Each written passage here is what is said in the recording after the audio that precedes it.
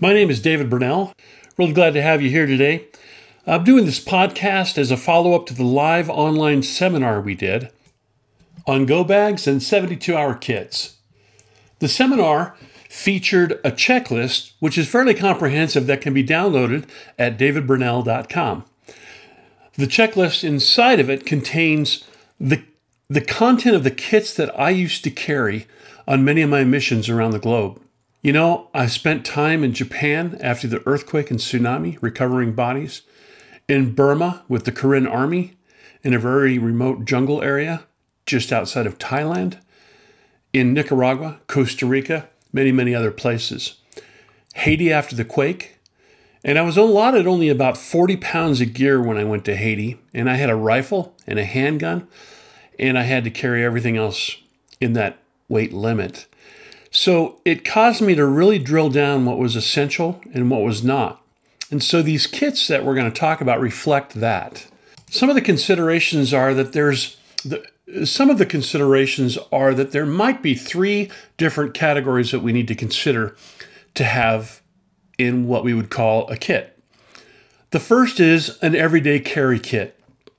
That's what's on your body when you get up and go to work every single day.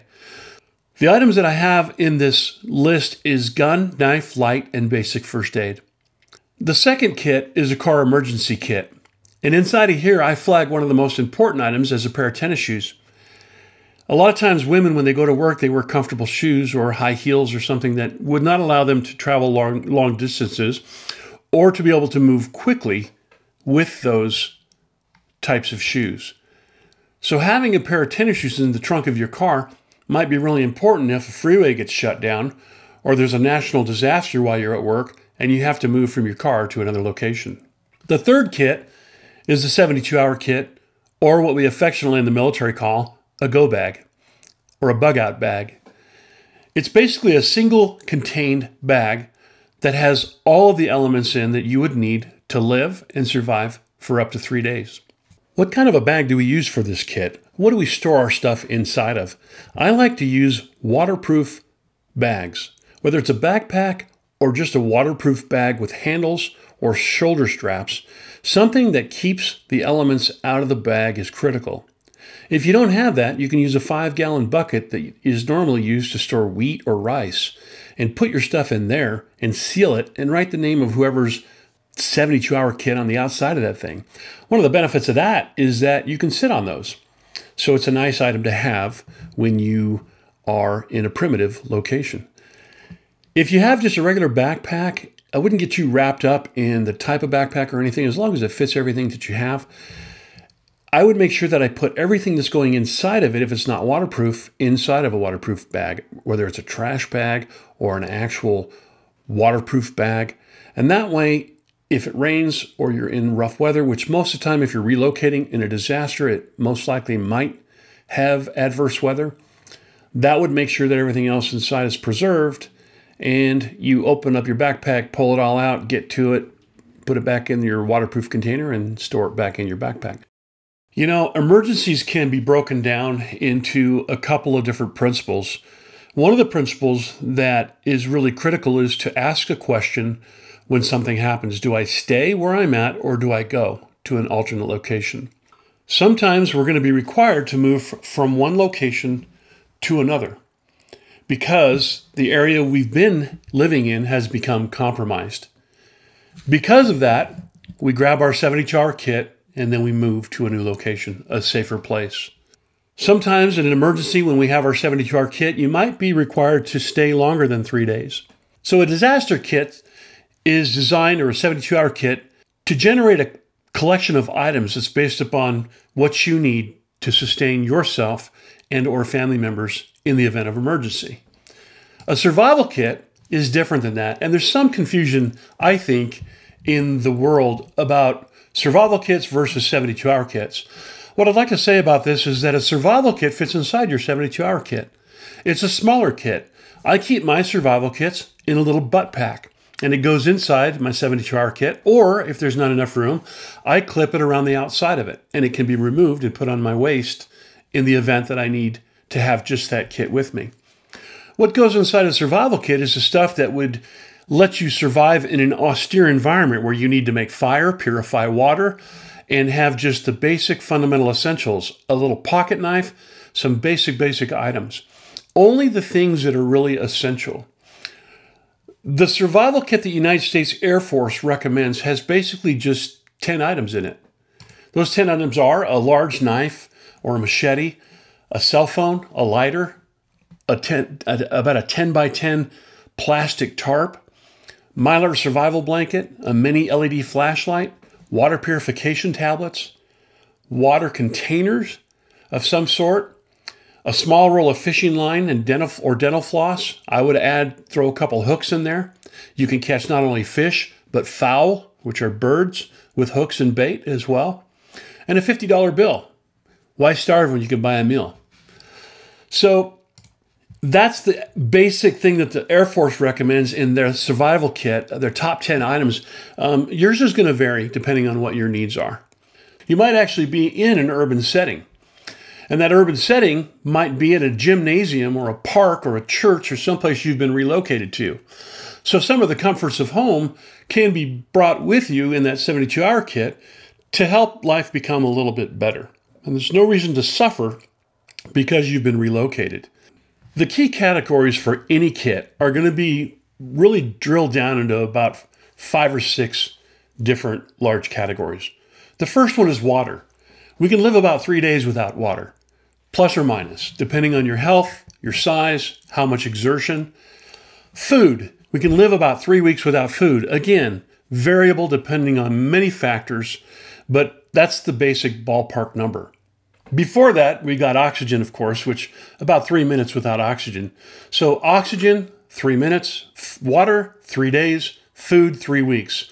Those are kind of the parameters, the baselines for survival without these essentials. Clothing is the fourth item. Water, food, shelter, and then clothing. Clothing becomes our mobile shelter. It becomes our mobile tent. It becomes the barrier between us and the elements.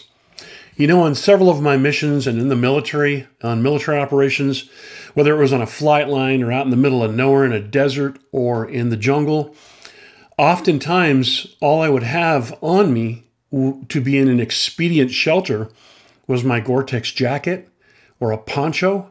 That's what I would sleep under, live under, eat under for many, many hours, and sometimes many, many days.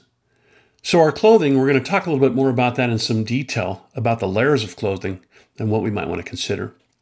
The fifth item on this major category for any kit is first aid. And again, I have a nice list that I'll present there. The sixth and final item are the essentials. So let's start first of all with water. Water, 1 gallon per person per day is the recommendation. It's used for drinking and sanitation. It's important to have water purification capability with you. That can come in the form of tablets or water filtration systems. I have a couple of different filtration systems that actually adapt to the bottle that I carry, so that when you are pumping water out of a contaminated source like a river or a stream, that nothing touches the bottle and the lip of the bottle where you might put your mouth, because the filtration system adapts to the bottle. Those are kind of nice, a little bit more expensive, but they make filtering water really great. You can also buy water bottles that have filtration straws in them. So there's a lot of options out there, but it'd be nice to have one of those in your 72-hour kit to purify water should the need arise. The final way to purify water, of course, is to bring your water to a rolling boil for several minutes. This is what we did in Burma. Every morning, we would have our water boiled, and we would put it in our carrying devices, whatever that might be, with us throughout the day so that the water was clean. The definition for boiled water and purified water that in that method is called distilled water. The second category, food. At least a 3-day supply of non-perishable food. It's important to select foods that require no refrigeration, preparation, or cooking, little water or no water. And choose foods that you'll eat, or your kids will eat, or your family will eat. Some foods that are out there are meals ready to eat from the military. Those are fantastic. They're high in calories and energy, and they have a nice variety of items inside the packets which are good because you can spread those out over even a longer period of time. I know in Haiti, when I was there after the quake and the earthquake, providing security to doctors and nurses, I was getting 1 MRE a day. And that was nice because I wished it was 2, but it was nice because I could take the crackers or other elements of that meal and save them for different portions of the day and eat the main meal perhaps for my main meal. I like the athletic protein bars. I carry those on missions wherever I go. They're easy to eat, don't require any preparation, and they're high in energy. Fat content in your food is important, especially when you're in a survival situation, because your body lives off of fat, and fat is important for you to maintain a healthy and a disease-free body. So those are some considerations on the food side. Shelter, the third area of our large category list that should be in every kit. I actually have a small tent for my wife and I that I would put inside my car should I have to go from my primary location to another location. There's nothing wrong with being comfortable. Bedding. I have a couple sleeping bags I throw in the car. Ground cloth, such as a tarp or a poncho or a plastic sheet, also can be used to build a shelter. Blankets. If you're going to bring blankets, which I recommend you do, you should get wool blankets. Wool maintains its property of warmth even when it's wet because it creates a barrier between your skin and the elements. It also has the ability to dry out very rapidly and can be shaken, and much of the water can be displaced by shaking the wool. This is why in Norway and Sweden and Denmark, these northern climates, you'll see a lot of wool on the people that live there. A cloth sheet. You know, cloth sheets can never be understated.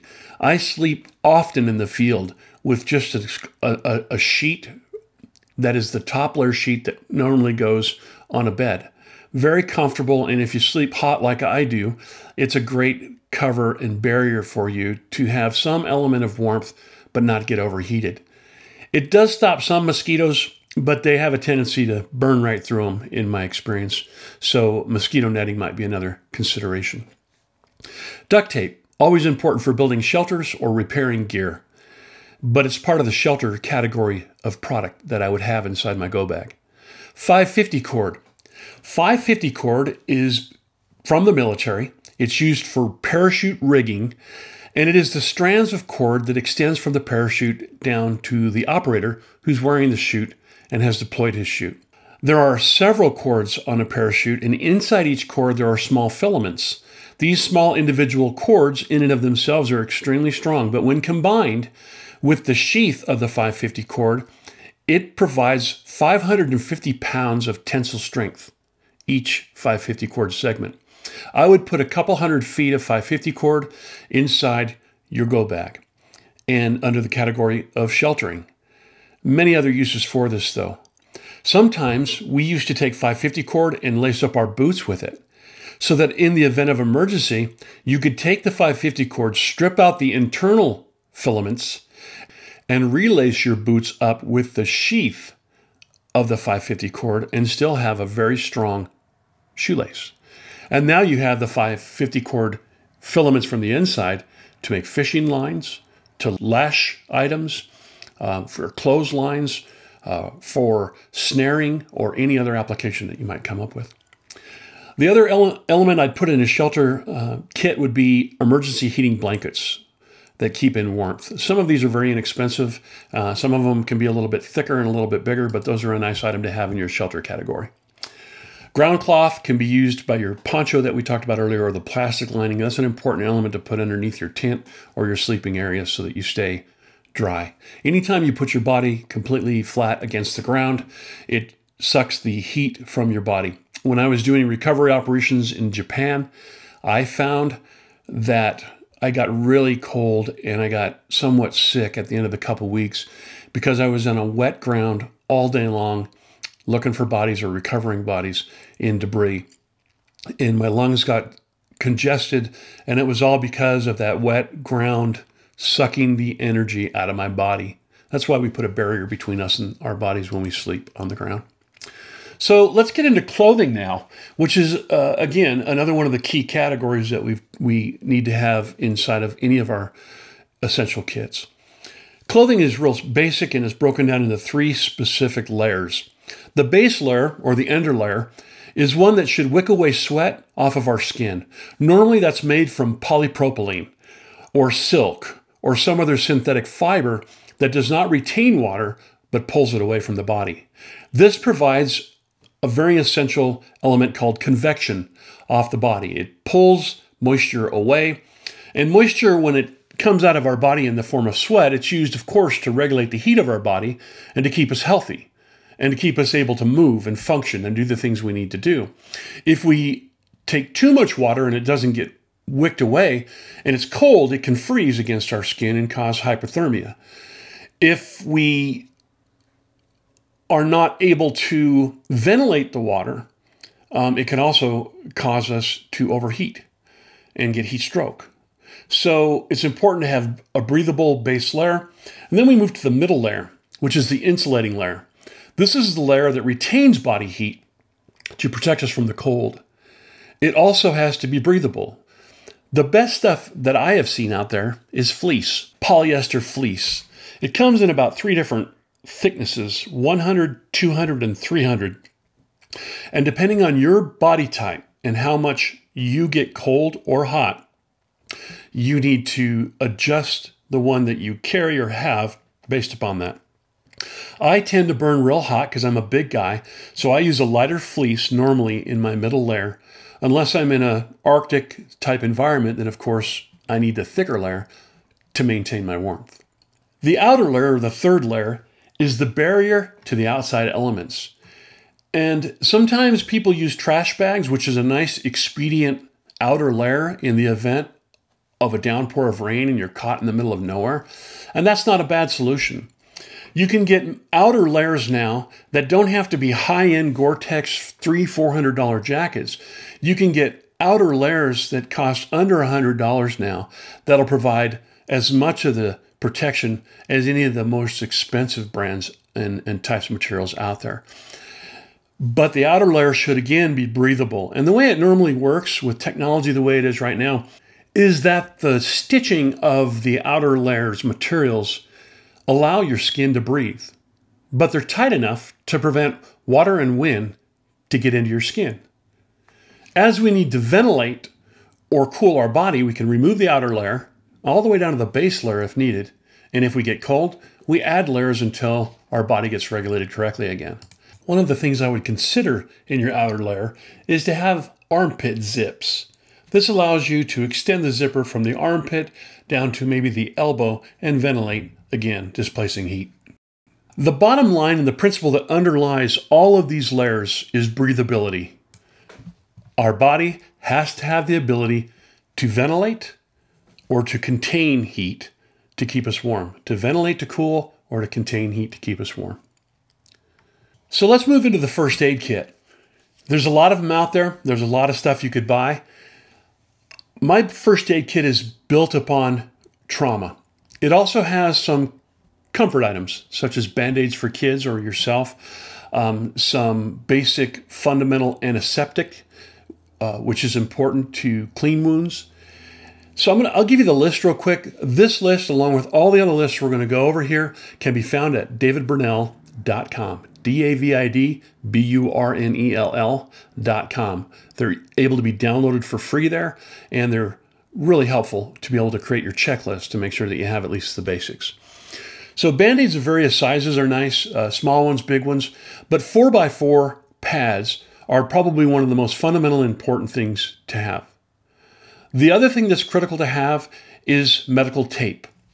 Medical tape is the kind of tape that allows you to attach the 4x4 pad or the gauze, which is the third item, gauze, a roll of gauze. A roll of gauze can be used for individual wounds, can provide some compression and pressure on deep wounds as we close them and then have to wrap it, and is a very essential item.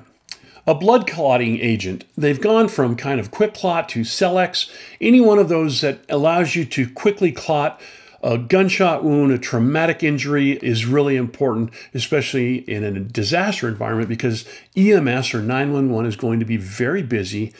So your ability to mitigate the risk and to stop the bleeding is going to be critical in a disaster environment. A tourniquet. There's two types that I recommend, and I carry both. One is called a SWAT-T, for like tango, and it's a very wonderful tourniquet that has been designed by a former Army Ranger who was blown up in Afghanistan and has saved many lives by his invention.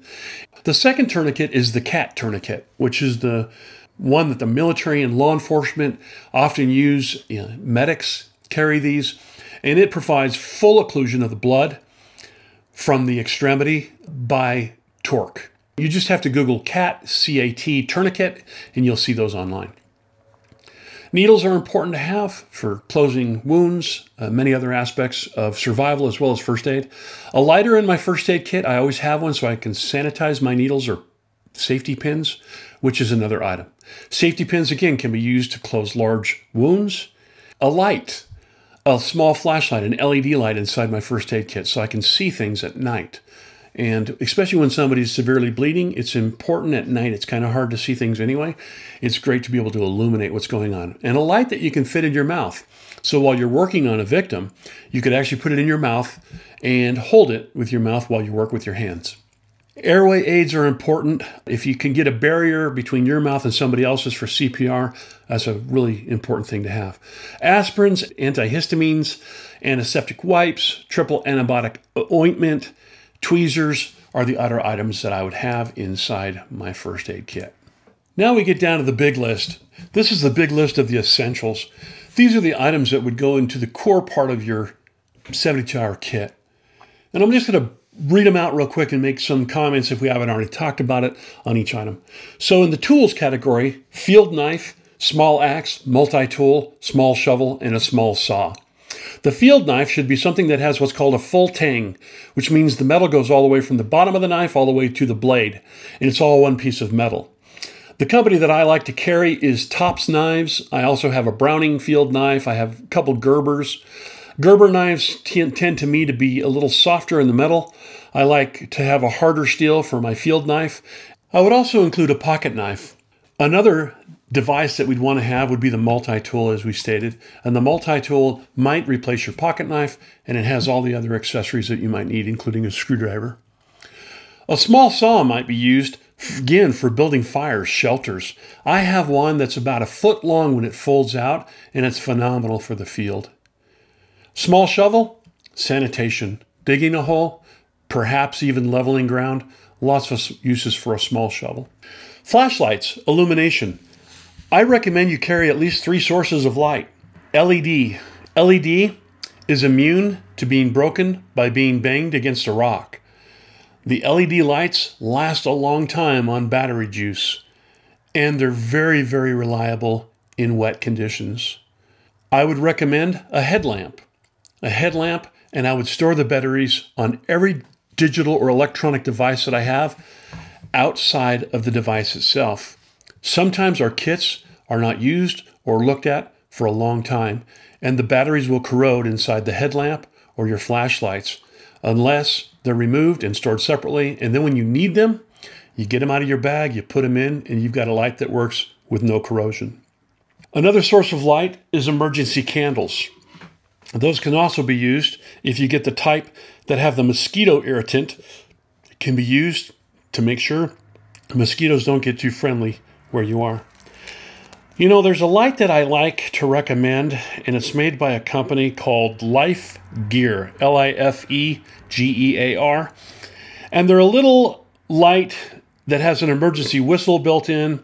It has 5 light modes, and it's like a glow stick that has a lot of different like functions. And I carry 3 or 4 of those in my go bag, so I might be able to give them to other people. And the battery life on those is ridiculously like 100 hours. Duct tape. I'd carry a whole roll in my go bag. 200 feet of paracord. We talked about that in the survival kit. 100 yards at least of fishing line. A fire starter kit with fuel, like stuff that will burn when it's wet and quickly. Lots of stuff available on the market. Flint and magnesium fire starter. I would always have that in my kit. I treat fire starting a lot like lights, having 3 light sources and 3 different ways to start fires. So a fire starting kit, like a flint and magnesium starter, a match or a box of matches in a Ziploc bag to keep them dry, and also a magnifying glass might be an option, and a lighter. And we talked about the lighter earlier, making sure it's like a Bic style lighter. I carry a pack of about 4 of those in my go bag. A metal mug and a spoon can be used for pretty much everything. A spoon will do everything a fork will do. And if you do need to cut something, you've got your field knife.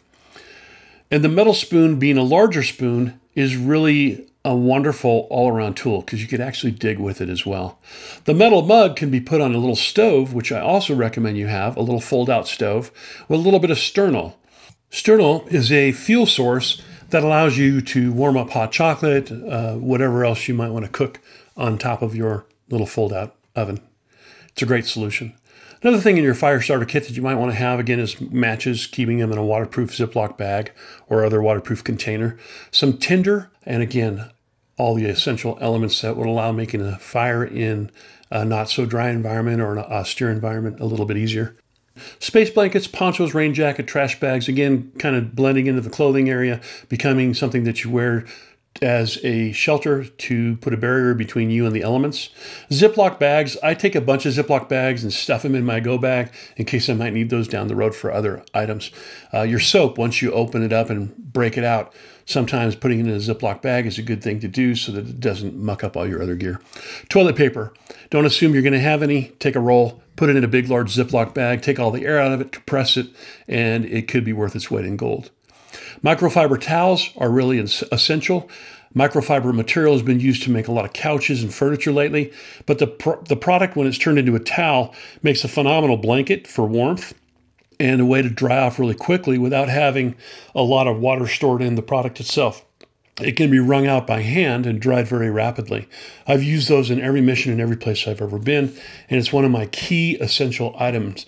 Mine are about 2 to 3 by 3 feet in size. They're quite large because I might use it as like a shawl and again, a ground cloth or as a towel.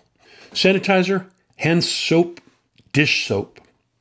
Emergency non-perishable food rations, we talked about. Large tarp or thick plastic. Rescue signals.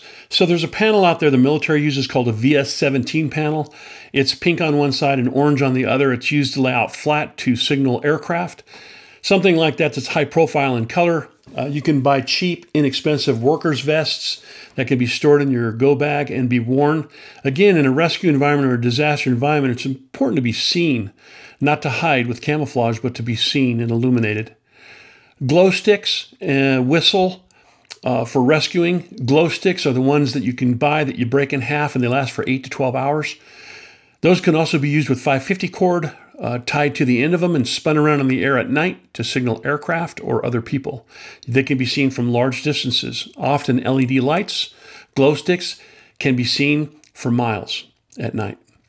Signaling mirror is a good item to have for not only signaling aircraft, but also for looking inside the mirror and shaving.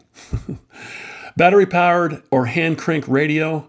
The radios that have the NOAA, the National Weather Radio station with tone alert is a nice item to have. The hand crank so you don't need external power or if you don't have batteries. And that'll alert you if there's any other weather conditions that you might need to know of. Flashlights, again, LED style. 100 yards of fishing line we talked about. Gloves, leather. Those are important to put in your go bag, especially if you're in an environment that's been turned upside down. Dust masks for helping to filter contaminated air. Wet wipes, one of my favorite items, and many of the places I've been, I've used wet wipes as my method for sanitation and for showers and baths. It has been the only thing that I've had. And when you have a wet wipe bath, life is grand, especially after being mucky for a few days or weeks. Garbage bags, real thick ones, I would go for the higher quality ones. And plastic ties with smaller trash bags for personal sanitation could be an option. Can opener for food. The little John Wayne can openers are also helpful. They're very small to store and they can fit in an actual survival kit. Solar chargers or adapters. A hand crank light with the solar chargers sometimes is an option. So a lot of the products you can get now will have a built-in solar charger, so that's another consideration. I would put a couple two-way radios inside my go bag. Just regular old talk about radios, Motorola, third party, it doesn't matter. But I would also, again, remember to store the batteries separate from the radios because they might corrode if they're stored inside the radios. Local maps of your area, another important item. I have topographical maps, and I'm also storing city maps. Both are good to have. Cell phone with chargers and a battery backup solution or a solar solution would also be important. So some optional items that you might want to consider. Prescription medications, non-prescription medications, such as pain relievers, anti-diarrhea medication, antacids or laxatives, aspirin, ibuprofen, whatever you think is necessary. Glasses and contact lens solution, instant formula for babies, bottles, diapers, wipes, diaper rash cream, pet food, extra water for your pet, cash, traveler's checks, options. Import your family documents to be saved electronically or in a waterproof portable container. I think one of the things that's important is immunization records. Make sure you have a copy of those in case you do get treated by a physician, and you'll at least know what shots you've had. Sleeping bag or warm blanket for each person. I talked about that earlier. I think the sleeping bag is essential. Wool blankets are also essential. Complete change of clothing appropriate for your climate and sturdy shoes, comfortable sturdy shoes. Household chlorine or bleach and medicine dropper to disinfect water is another option for water purification. Feminine supplies and personal hygiene items. A tin plate, a tin cup, and again, a metal spoon are more optional items that I actually have in the essentials category, but sometimes people might think those are more optional than they really should be. Paper and pencil. I have a notebook called Write in the Rain. It actually can be written on when it's wet, and it's really great for taking into the field to take notes. Comfort items, books, games, puzzles, or other activities for children. A deck of cards, dice. A lot of fun games can be done with a deck of cards or a pair of ice.